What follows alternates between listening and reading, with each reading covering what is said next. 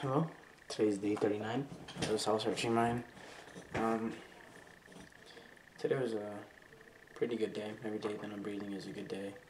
I'm gonna focus on looking at the camera this video because if you didn't see my last video, then you should check it out. Just to be, overcoming my insecurity of my lazy eye. So today was relatively good, right? Because I'm still breathing. The cold shower today was especially cold. I don't know why.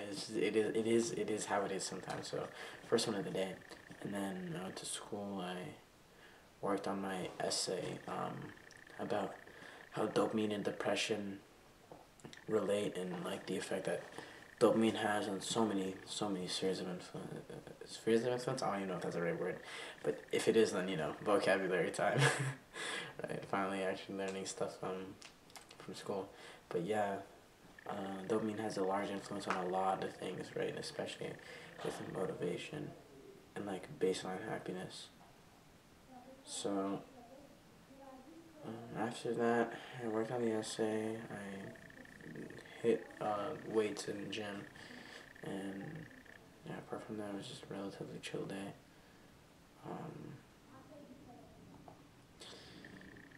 On the bus ride home, nothing much.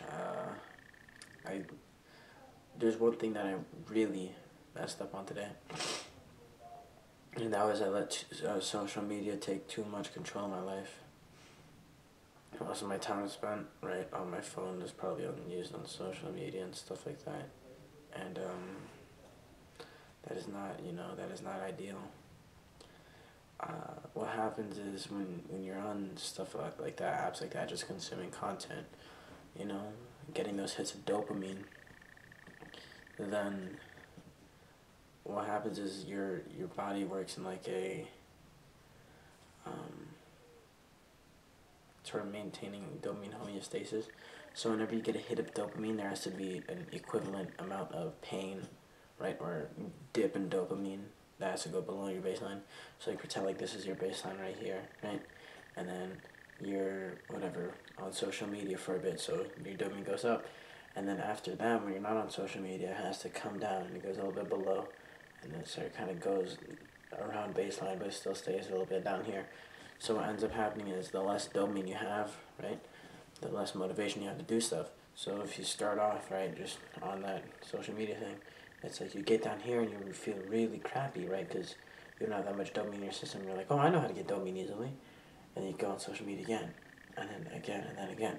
And then from what your baseline was down here, it just keeps on going down, down, down. And I saw that work in full effect today.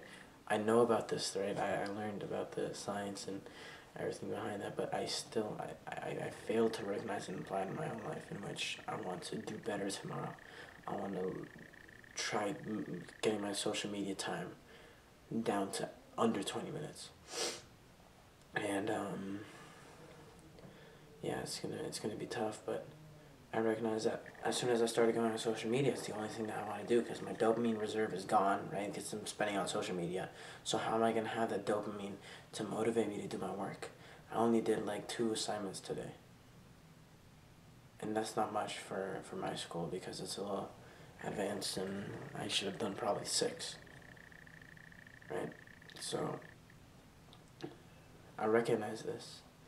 I recognize my faults, and I'm glad for this opportunity to understand how to apply what I learned, right, about dopamine and really get into my own life, right?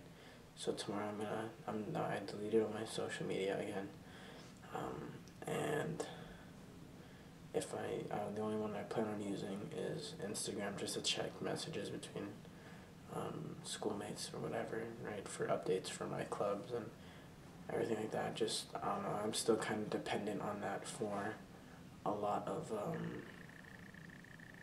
connection with my school and school life. So yeah, but that's the only way I plan on using it. But yeah, it is pretty bad. I recognize now, and tomorrow it'll be better, right?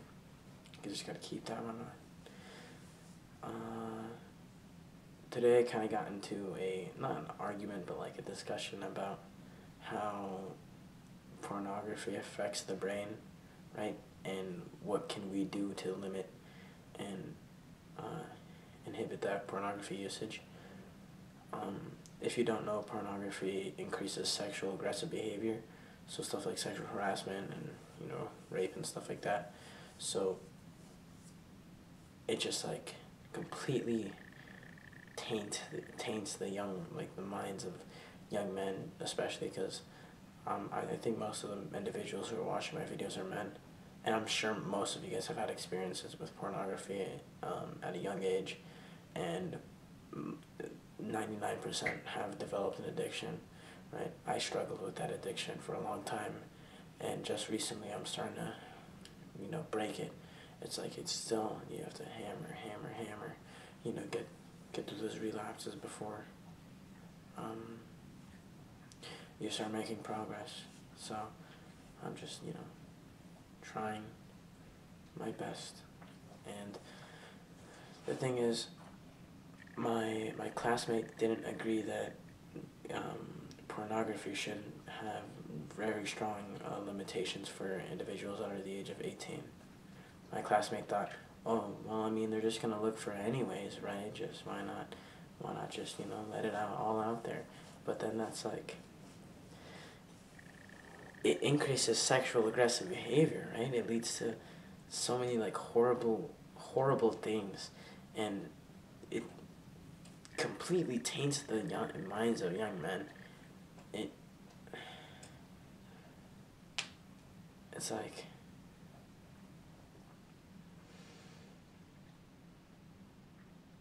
a net negative for society. Like, if you look at it overall, it might make a couple individuals, right, feel whatever, but it's a net negative for society, and it's strongly against my religious beliefs too, so that's just another thing. But looking at it, from just a general, like, social standard, it's so, yeah, it just increases sexual aggressive behavior. It leads to erectile dysfunction, and you can't enjoy your wife anymore, right, because of the tastes you've acquired through pornography. So if you're in a relationship, right, and you can't even enjoy your wife, and there's a lot of scenarios where it's like that, and it leads to divorce and broken families and stuff like that, right? Young people don't have enough self-control to not get into that, right? If you look at a young mind, it's full of impulse, right? They haven't yet developed the discipline necessary, and I believe if the government, right, has something to do where you really need true identification for you to watch pornography or pornographic videos, right, then that would be a lot better. It would fix a lot of problems, especially in, the young teenage generation. But yeah.